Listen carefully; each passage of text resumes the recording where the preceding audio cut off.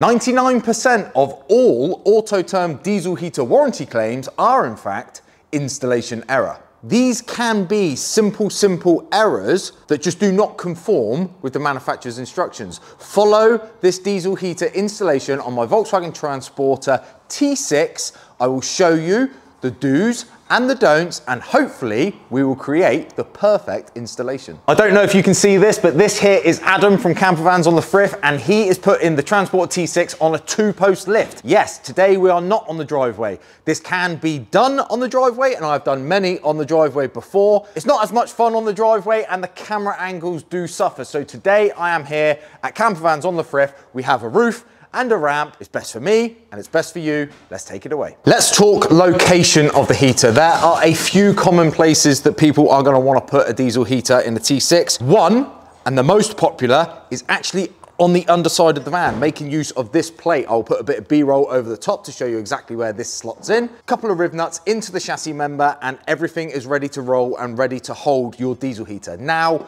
AUTOTERM do say that putting a diesel heater under the van is perfectly acceptable, except they would recommend that you put the diesel heater inside. This is from AUTOTERM, so they are not going to penalise you if you do in fact install it on the outside of the van. But making use of this is a turret plate. It has a turret of about 127 mil. We will be drilling a 130 mil hole right in the cargo floor. This will slot down. Now what this allows is any discrepancy in the floor. So most cargo floors are corrugated like this, or you may have insulated the floor and then put an extra layer of timber down. This will take away all of those discrepancies, and then on the underside, seal between the hole that we've drilled and that turret. And that will basically make it sealed from the inside to outside. The third option is to use a box, once again supplied by AUTOTERM. This is in fact for the 4E, that's why it's so much larger. But once again, this will just offer the diesel heater, if installed outside, a bit more protection.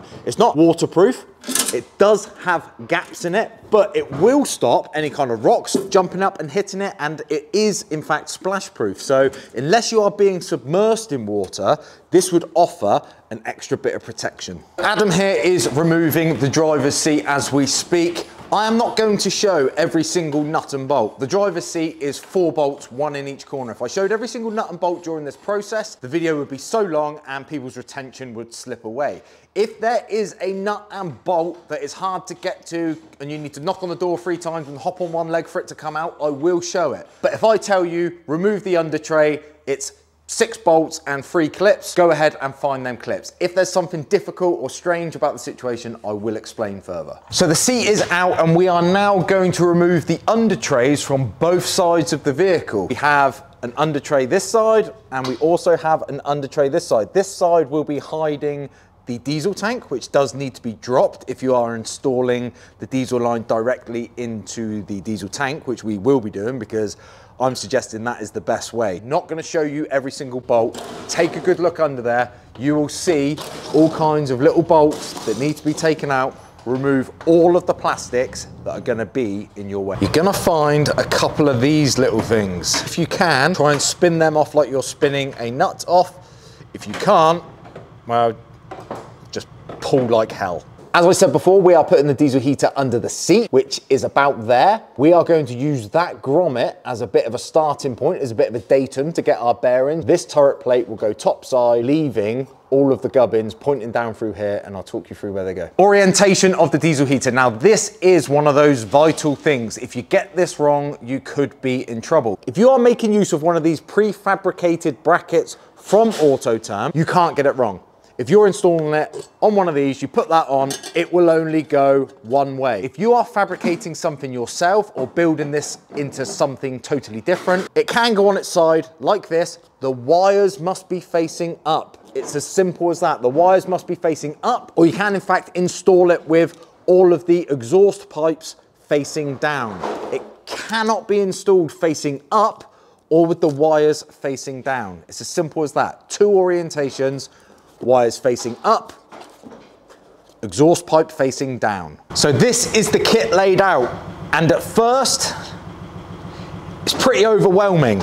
There is a lot of baggies, wires, pipe, air pipes, exhaust, but What I absolutely love about AUTOTERM is every single bag is labelled for its exact purpose. So for example, this is called mounting kit of fuel system.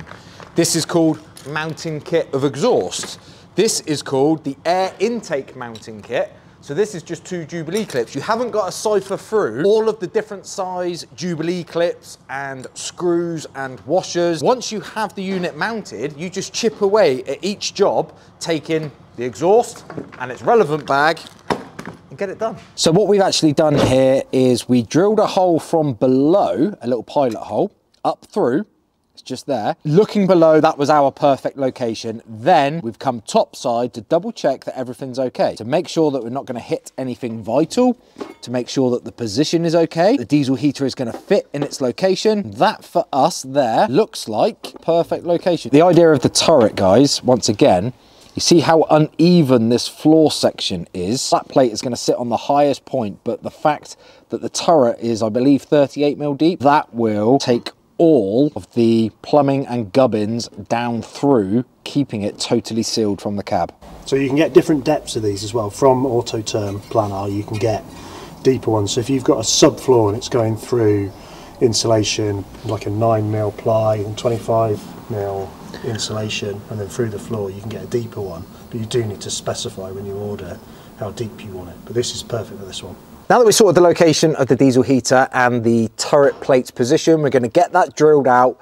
We'll do the usual. Whenever you're drilling your van, you drill your hole, you deburr, file, clean the edges, and then protect them with some kind of primer or paint. Hammerite's pretty good.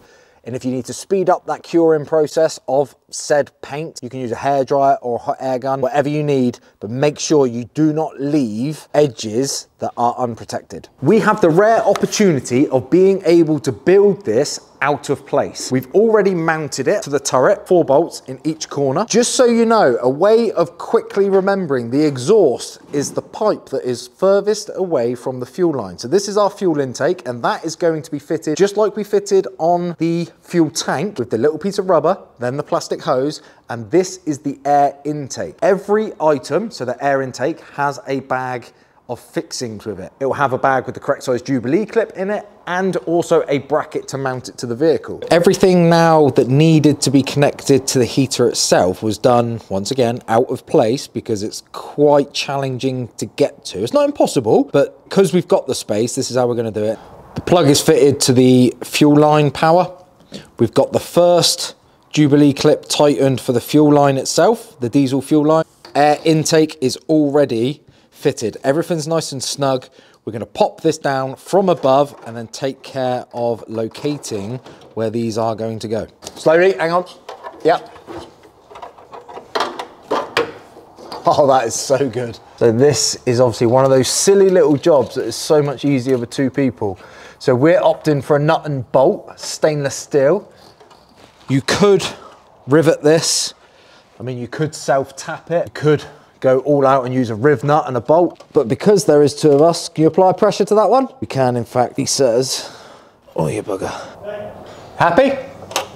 So that is our diesel heater fixed to the van. All of the appropriate tubes coming down, a fixing in each corner. Now what we're going to do is arrange the air intake, the exhaust and its muffler, also the fuel line with the fuel pump. So in fact, I am smoothing this off, not because we care what it looks like. This is more about the practicality of sealing the gap. While I don't want it to look horrible, I don't really care for what it looks like. So at any point, just reach round. It's in a very awkward situation, in a very awkward position. In this section, we are going to look at the diesel tank. We are going to make use of the vehicle's diesel tank to fuel our diesel heater. I think this is the best option. We start by removing the filler cap, the filler nozzle, a few bolts, a few Torx. There's 1, 2, 3 Torx head in the filler cap housing. There's actually a breather line that goes from said housing down the same channel. There it is there. And then I believe once again, there are some 10mm bolts. Basically, you're relieving anything that is holding those fillers to your vehicle.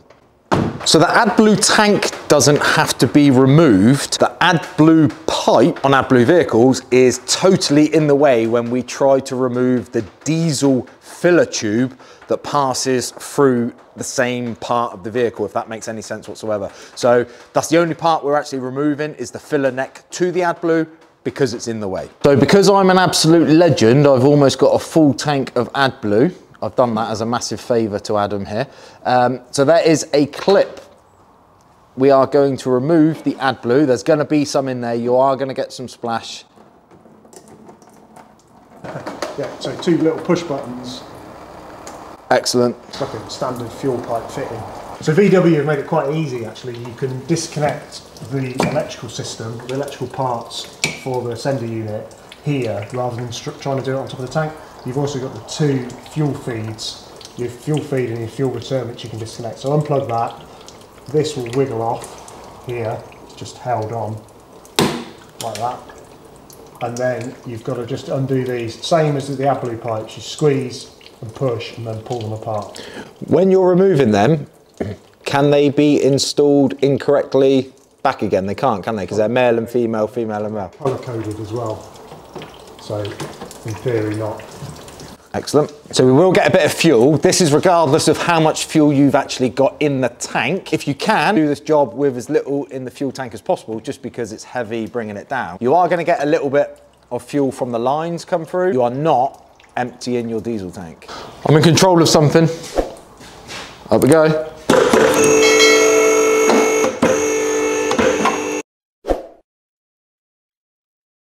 By far the most daunting part of a diesel heater install is tapping into the fuel line. On the transporter, there is actually a perfect location in the fuel sender itself. We're going to get that out and we're going to show you that. Failing that, if you didn't want to interfere with the fuel sender, you can choose any flat location where you know that it's not going to clash with the top side of the van. And I'll show you that now.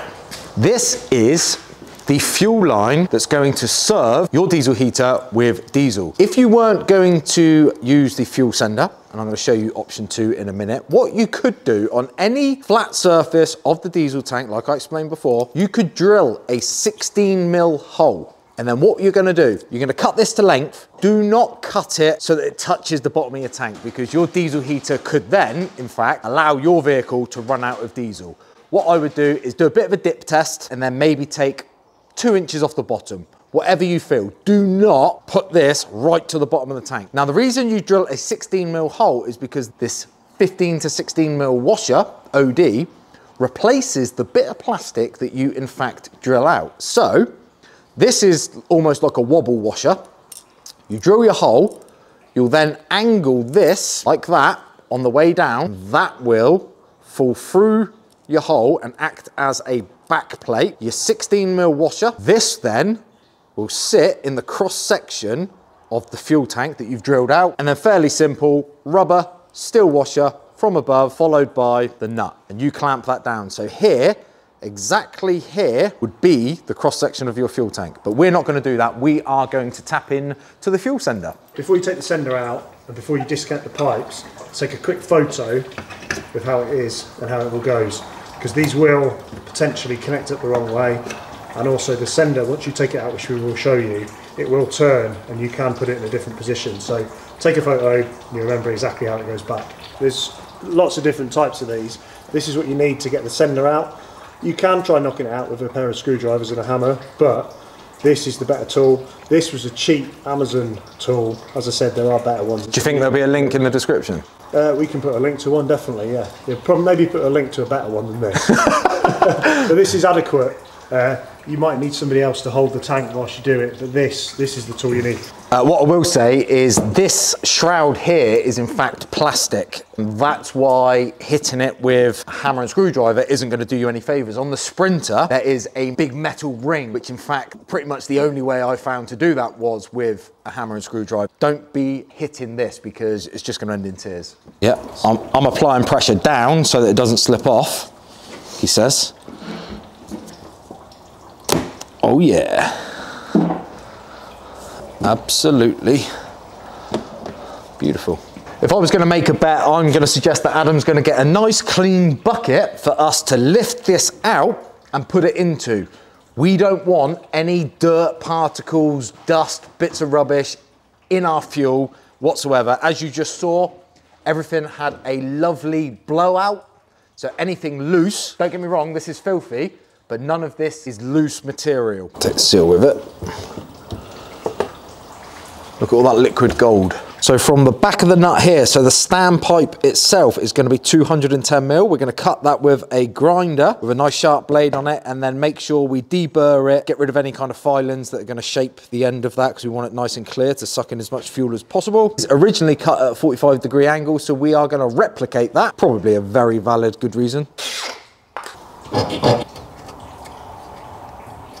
Fuel sender, there is a location. I mean, mine had a yellow sticker on it here because you can get diesel heaters fitted from factory, but that is the location where factory fuel line would be. We're using a step drill here. If you put an 8.5 mil drill bit through, sometimes it can snag, cause all kinds of damage.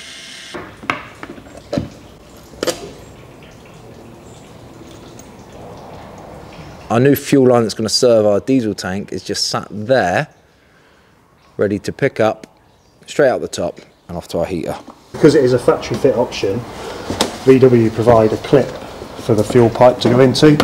So this little clip here, which is quite tight, is sufficient to the fuel pipe. So like I said before about drilling that hole there, as a factory option, that would come drilled pre-installed, and make use of this clip. We're going to get the fuel line out of the way of the fuel tank, fit all of this back into its position. The only thing that should have changed is the fact that we've got a fuel line poking out the side. It takes a wiggle and a jiggle, but as long as you put things back in the same sequence you took them away, it will be fine. Our diesel line from our new connection runs around this tank here, and what we are doing is going over the heat shield over to this side. You want to cross over the exhaust, the cooler side of the heat shield, if that makes any sense at all. And what we're hoping to do, our under tray is going to sit in here like this, and that creates a void. We are opting for putting the fuel pump within that void, out of the way of any debris that's going to come up from the road. It just seems like the ideal position to fit our pump. Another thing we put together outside of the van is the fuel pump. As standard now with all AUTOTERM plain air diesel heaters, you will get the silent, full disclosure, I don't believe it's totally silent, but it's a lot quieter than everything else that's out there. Now, I have been asked in the past, can I buy an Amazon special fuel pump and fit it to my AUTOTERM diesel heater? The answer is no, don't do that. You can buy these separately. So if you have an AUTOTERM diesel heater already fitted in your van and your existing fuel pump is doing your head in, because they can click, you can buy these individually. Now, two things to probably mention is there is an arrow, there is a direction. The fuel is going to be pushed towards the plug. And the reason I'm stressing that is because one of the first things you're going to do is put the rubber anti-vibration bracket that secures it over the top, and you're going to hide that arrow, so the plug is what faces forward. The other thing to mention is the reason I keep holding it like that is because that is the angle you want to fit it. You probably already know this. You're going to run uphill at about 30 degrees. Just make sure this is running uphill. This is the diesel pump fitted, correct direction, electrical connection in, fuel out, get a few cable ties in the baggie. So once you've chosen a location, there's plenty enough holes and things to click to. Simply use the cable tie it up out the way of any moving parts. That is pretty much the perfect installation. As long as you don't kink this, you pretty much can't get this wrong. We have broken the back of this diesel heater install. I will show you the rest. We have the air intake, we have the exhaust, we have a few electrical connections to show you. But if you have got this far and you have actually decided that doing your own diesel heater install is a little bit out of your comfort zone, hit the link below. Camper vans on La Frith. We are here just on the edge of the Peak District. If you feel you want a diesel heater and this is the route that you would like to go down, but you don't feel that this is necessarily within your parameters, once again, hit the link below. So we have been plowing on, like I said, in a bid not to show you every single nut and bolt because that would be boring, but here it is. This, guys, is the air intake. Bolted it just above the diesel pump, few bolts, self-tappers straight into the chassis rail here. This is facing to the rear of the vehicle. A common mistake when it comes to the air intake, if you cannot position your air intake in such a fashion that it is continuously running down from your diesel heater, you may require to drill a small hole in it. Any moisture that either builds up or kicks up, or if you drove through a puddle and filled it up with moisture, water, rainwater, anything like that, it needs to get away. I'm quite lucky because our diesel heater starts so high that it naturally runs downhill continuously. Once again, if you cannot have it continuously running downhill, drill a small pilot hole in there and it will allow the water to drip out. And here is our exhaust line. So our exhaust comes with this padded heat shield just to help you when it comes to routing it. We don't like to assume that this is 100%, so it's not near any plastic. There was a tiny little bit of the undertray that we needed to trim away. It can touch the metal heat shield because that's what it's there for. Don't let this touch anything plastic or rubber, and definitely not put this anywhere near your diesel line. That is the worst scenario, that your diesel fuel line could be touching against that hot exhaust, melt through it, and you would have diesel absolutely everywhere. Things to note with the exhaust: you have this inline muffler. This is not directional. It doesn't matter which way round you orientate this. You have a Jubilee style clip either side of it. It has a grill on the end of it here just to pretty things up and to stop larger items going inside it. When it comes to cutting your exhaust, what we're going to do is cut a little slot. This is just a rough cut, by the way, just to show you guys. And what that does is it allows you to spread it over the item you're fitting it to, and then you clamp it down with the said clamps. It's a common misconception that the exhaust pipe should be in the total opposite direction to the air intake. That is totally unnecessary, and in fact it's against manufacturer's opinion. You may feel that it is best to have your air intake poking out over that side of the van and your exhaust pipe poking over that side of the van because they're going to be miles away from each other and they are never going to share that combustion air. Well, in fact, the exhaust outlet only needs to be 200 millimeters away from your air intake. If you can make that 400 mil, that's absolutely fine, but do not point them in totally opposite directions. Do not have the air intake facing forward because that will encourage moisture to get inside the diesel heater. And this is one of the problems when it comes to warranty claims, finding moisture inside the diesel heater. That will eat the inside of your heater from back to front. So as I've just showed you guys, I have the air intake here facing to the rear of the vehicle, and I have my exhaust outlet facing same direction, and that is about 400 mil away from each other. So that couldn't be any better. Now, I genuinely love the AUTOTERM diesel heater product in its totality. I love everything about it. Moving on to the electrical side is where AUTOTERM kind of let me down a little bit. You have 3 lots of wiring. One is the connection from the diesel heater to the diesel pump. That's already in place. Now that wire is about 300 meters long. It doesn't need to be that long. I've never ever seen an installation where the distance between the diesel heater and the diesel pump is as far away as the lead that they supply. But that's fair enough. You can always take away, which is absolutely fine. And that's what Adam's doing now. He is under there. You don't need to see it, but he is shortening the wire to the diesel pump. It's already connected to the diesel pump. The bit that comes up through, he's going to splice it and rejoin it, taking away probably about 4 meters of wire because it just bunches up everywhere and it looks horrible. You've basically got that under the seat in the van. And this cable that I just shook at you is the power cable. You could say, well, if my battery supply was a fair distance away from the diesel heater, I may need all of this. So that's fair enough. Once again, you could take some of that away. And then you've got the cable that serves the digital remote. The one cable that you probably want to be about 4 meters long, because the chances are you want your remote buttons to be quite a fair distance away from your diesel heater itself, is about 1.5 meters long. They know that this product is too short because as an optional extra, you can buy a 2.6 meter extension and a 7 meter extension. Let me down a little bit. You know this is too short. Make that one longer and the other one shorter. But this power supply cable does have an inline fuse, which is absolutely great because for the time being, I am going to just wire this straight into the back of the Clayton LPS2 with these 2 ring terminals. So inline fuse, like I said, the LPS2 may be a permanent fixture in the van, but it's definitely not going to be in the exact location. So for the time being, I am going to keep all of this because I don't know exactly where my final battery location is going to be. So the power cable is connected to the Clayton that's just sat under there. Like I say, this has got far too much than I need, but I'm going to keep it for the moment. For the time being, we're going to bring that through, and that will simply... One cable left to do, and that is the data cable. It's just a 4-pin plug. You cannot get that wrong, but once this is installed, you get that much. It may be enough at a push to get to where I want it to go. I won't know yet. Not concerned for the time being. We're just going to add the remote straight to the end of this so we can get the heater up and running and tested.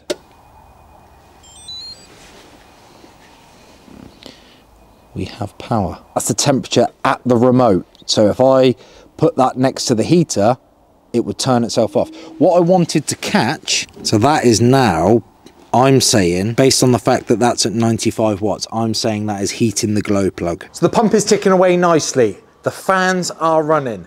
At this stage, do not be surprised if you see fault 13 flash up on your remote control. You are drawing diesel through for the first time.